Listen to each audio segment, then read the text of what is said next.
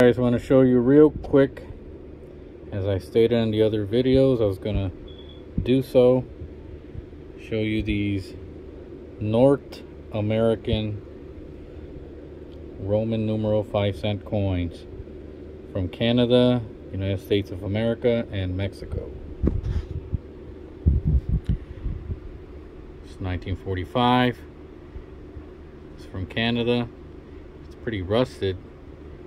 It's like a chrome-plated steel. As you can see, there's like a torch there in the middle, which I'll bring up in a second with these other coins.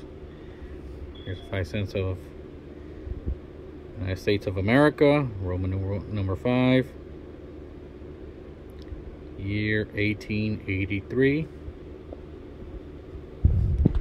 Roman numeral number 5. This is from Mexico. 1882, República Mexicana. Now that coin has like bow and arrows tied up together. It's pretty cool.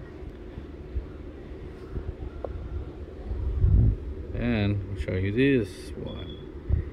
It's 3 cents, made out of the same material as nickel.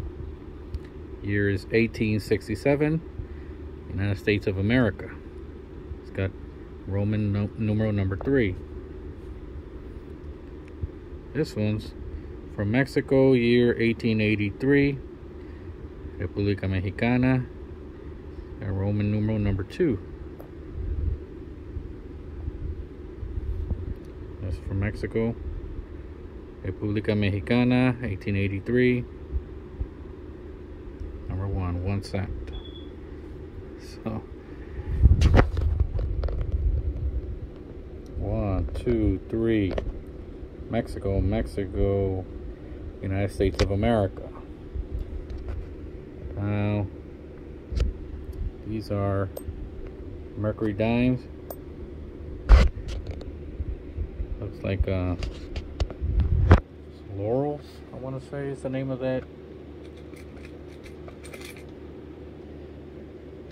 plant that's wrapped around what appears to be like an axe or something.